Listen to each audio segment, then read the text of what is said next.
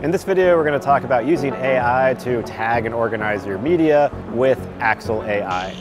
Real quick, you're watching VP Land. Special thanks to our sponsors, Blackmagic and Atomos, for helping make our NAB coverage possible.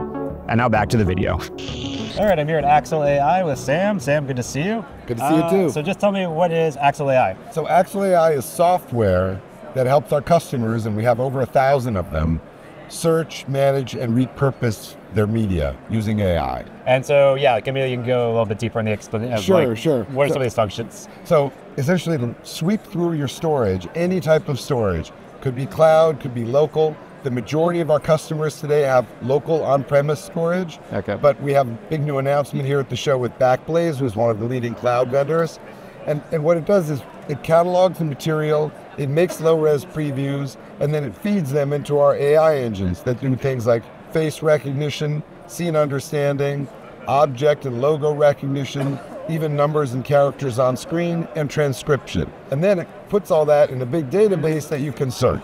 Nice. And are these AI models, are these ones that Axle AI developed? Yes, yeah. So the majority of it is developed in-house and deployable on-premise by our customers. We have a few external modules that we license, but even those can be deployed on-premise. So the idea is it's a platform that you can extend, because AI is evolving so rapidly. We don't claim to have all the answers, but we believe that with an open approach, that our customers can get the best value over time and really make the most progress. And so how is this sort of set up? Is it sort of like if you need some models for identifying faces, you can do that, but maybe if you don't need another model, you don't have to get that model? Correct, it's a la carte, and then we're also doing some specialized ones, like one example is sports highlights. We're a generalist company, 25 people. We're unlikely to ever develop like a sports highlight module, but we have partners who do, and so we can plug those in, or sophisticated audio processing, right? So dubbing, automated dubbing. Again, not something we're going to do, but our partners do. So you can plug those in and get the benefits of AI around our core platform, and the costs are an order of magnitude less expensive than feeding it out to, Amazon or Google or one of the hyperscalers to do on their AI. It's just untenable, really, how much that costs, especially if you're dealing with raw footage. Many of our customers are reality shows, movies, they have dailies, they have huge amounts of footage. It's just not worth it to send this stuff out to the cloud, and they're concerned about the privacy issues. Right, and that's interesting. So all these models can run on premises if you don't have to send them to the cloud to get for the processing to happen if you don't want to. Exactly right, and there's, as just one example, the default terms of service for Amazon Recognition are that they have the right to repurpose anything you send to their recognition engines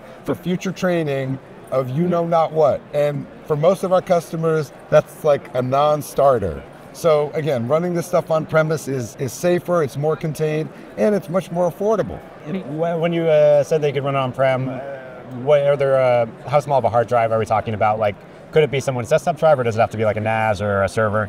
So we can work with all kinds of server capacity. Generally, the cutoff for doing it on-prem is somewhere around 50 terabytes. If you have less than 50 terabytes, we recommend you look into our Axle AI cloud product with Backblaze. You can have as few as 2 or 3 terabytes and get it analyzed this way. But once you get to 50 terabytes or more, then you need to kind of dedicate a server on-premise cataloging your storage. And that server, typically fits in a rack, but you can also use a workstation. Nice. And now once you're sort of in Axle AI and you find the media you're looking for, what can you do with it? Well, you can subclip it, you can push it out to social media. We have a Premiere panel, and we also have a drag and drop application that works with DaVinci, Final Cut, and Avid. So essentially all the major editors, we can feed out the media and the metadata for people to be able to search inside their editor. Nice. And so obviously AI, hot topic, interesting topic. Sure. You have a very practical application of it. Where do you kind of see the future uses of like the reality of what's going to happen with AI, of how we're going to incorporate that into our creative workflows? I think it's almost unlimited at this point. I think everyone is coming to that realization, well, it's going to do this, but it's not going to do that. And then 6 months later, it's doing that, right? So we're always like, okay, I don't know, it's going to just keep going. The important thing is that for everyone in the creative community to realize that they are riding a wave, they are not facing the wave. Like, you can benefit from all this technology and really raise your game. We did a little promo video that included VFX that we could never have afforded, but we used some of the AI engines to generate that, and what do you know, we have a really cool looking promo.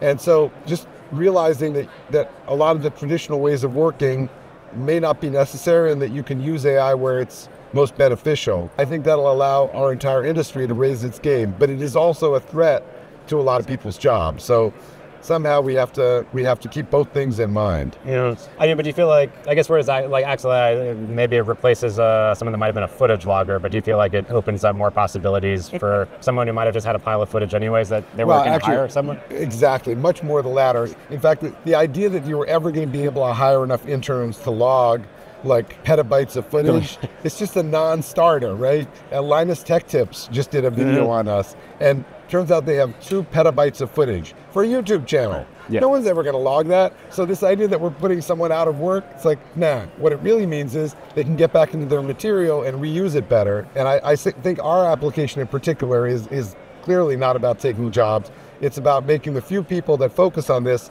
a lot more productive. All right, so I'm here with Neil, and Neil's going to give us a little demo of Axle AI. So yeah, Neil, let's see what we got. So what we're seeing here is Axle Media Management. Down the left-hand side, we have our catalogs, and inside each catalog, we have different content.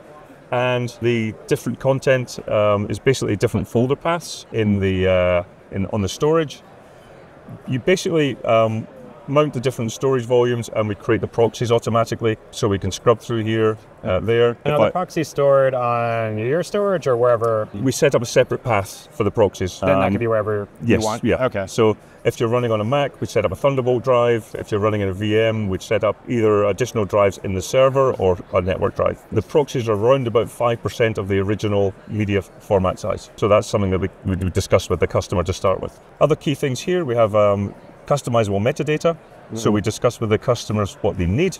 If they have an existing system that they're migrating to Axle from, then we would match as closely as possible their current metadata. But if it's a customer who's coming to MAM for the first time, we would then work with them to see what they needed and help them construct their initial metadata. These are all like custom fields. They could build out whatever kind of metadata field they need. And if I go to another catalog, we can see we have completely different metadata in here.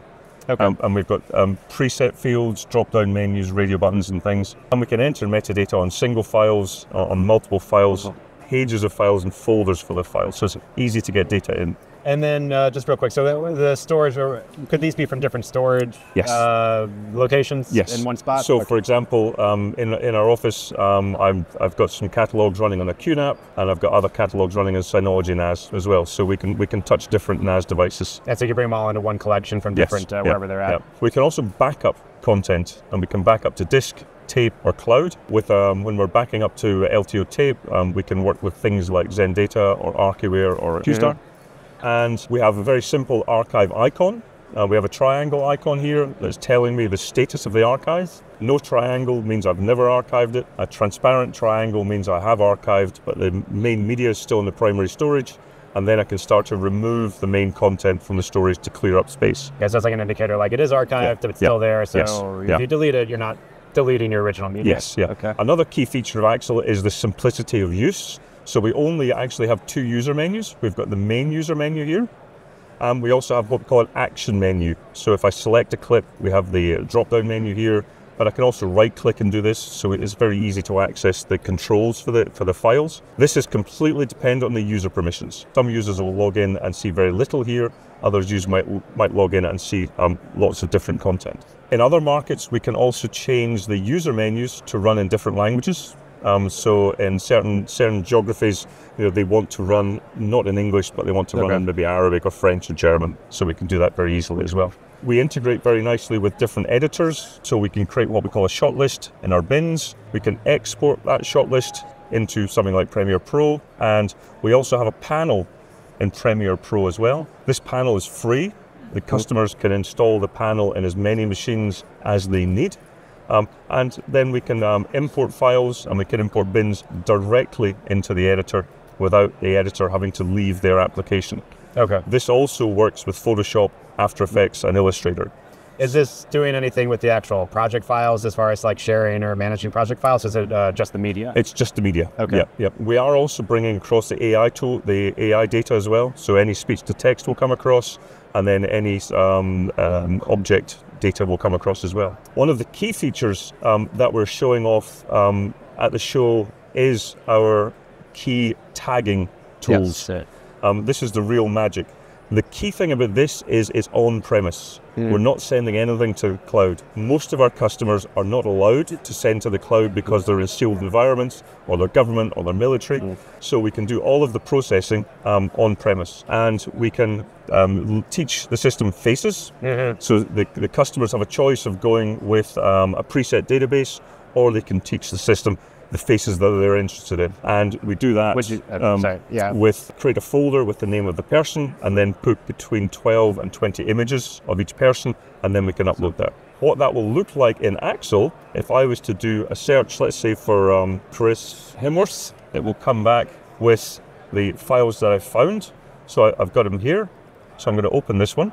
So what I've got here is I've got a number of tabs under the player window. I've got the speech tab, which is showing me spoken word from the movie. I've got my faces tab here, so I can see exactly where the characters are in the film, and I can see how long they're there for. And also we've got 3 different characters to here. Nice. So it sort of seemed like a real-time timeline of where each moment happens. Where each person is, yes. So what I can also do is I can search for faces, and I can also search for the spoken word, and so they can find somebody who's saying a particular thing. So it's great for people who are building trailers if they want to find some key points. One of the other things we can do, we now have a new database, which is a vector database. So if I search for, say, a word like explosion, the system knows that with an explosion, you're going to have fire, you're going to have smoke, for example. So in the search results here, I do have an explosion here, which we'll come back to, but the system has also come up with fire and smoke, so I can find different clips that I can look at. If I open up this particular clip here, and what we have here under the scenes there, and then I can say explosion, and I can jump to that point, and there's my explosion. So I can do something like that, and I can see the ins and the outs of that, and also I can see different descriptions of what's going on in the clip there. And I've also got logos and objects. So if somebody maybe was doing motorsports and they wanted to search for Ferrari, I can search for something like that, and if I spell it correctly, it'll work better. So we can see we've got Lewis Hamilton and some other drivers here. And I've got the different logos. So I've got the Ferrari logo, the Red Bull logo, Mercedes logo, so I can see exactly where they are in the clip. Using Connector, our workflow engine, we could actually create a report of which logos were seen, and we can also calculate how long the logos were actually seen for in a particular clip, which might be interesting for a client. And also sticking to the motorsport theme, we can also recognize numbers on cars or numbers in the back of shirts. So we can do a search for faces, but we could also say, find me car 35, and then we can find all the segments with car 35 in it, which is quite cool. With the transcription, are you able to identify and tag speakers? We will be able to, yes. So the software can do it, we just haven't implemented that yet. So in the future, you could say, show me whenever this person says this line. Yeah. So and that will then appear as different colors on screen. I mean, one thing I didn't show you was we can actually turn the transcription on. So now when I'm playing a clip and listening to it, we can also see what's going on with that. We can also export the transcription, and we can export it as an SRT file. So if it's a broadcaster, they can then use that file somewhere else. Another major feature, we're not doing anything proprietary. We're using Postgres, we're using a vector database, we're using Elasticsearch. We're not locking down the user's storage or content. We can get metadata in, so we can migrate from legacy systems, but we can also get metadata out as well. So if they want to use our metadata somewhere else, they can very easily export that as well. The metadata that whatever was generated from the model, you could send that to somewhere else. And then also when we're integrating with editors, we can send the AI-based metadata across as well. So we have a client in LA that are doing searches for famous faces and also what they're saying. And then when we send the content to Media Composer, we are sending the face and speech-to-text information as well. Okay. And then any other anything else we didn't cover? Another new feature we've got is we've got a dashboard, which is completely customizable. This is designed for admins to basically give them an overview of what's happening in the system. So we've got the asset count, we've got the number of assets that have been processed by AI. So another item is with our tags, I forgot to mention this, the customer pays for the service, but they're not paying for the actual processing time. So they pay the subscription fee, and then they can process a single file, or they can process 10,000 files without extra cost. Oh, so it's not really the price is not based on the number of minutes processed? No. So how is the pricing structured? So we can break down the tags into the 4 different groups. So we've got face, objects, logos, and the image detection, and they're about $200 a month each one. Okay. So the user can pick up the ones they want, and of course, since it's a subscription, they can shut it down when they want as well. And like once you analyze and tag something, like if you tagged a bunch of footage 1 month, and then you're like, well, I'm not bringing anything new in, you still have the data from before? Exactly, yes, But the ideal target audience would be somebody with a very large archive, maybe an archive of 10 or 15 or 20 years. They don't have the staff or the time to analyze it, so they can just process it in Axle and then literally send everything for processing in-house, and then the data will be ready for them. Yeah. I mean, if it's a 30-year archive, it'll take some time, but they'll get the results back. Yeah. It is faster than real time when we are processing, so that's a cool thing. And that is Axle. All right. Well, thank you so much for the demo. I appreciate it. You're welcome. Thank you. Well, it was great, really exciting stuff.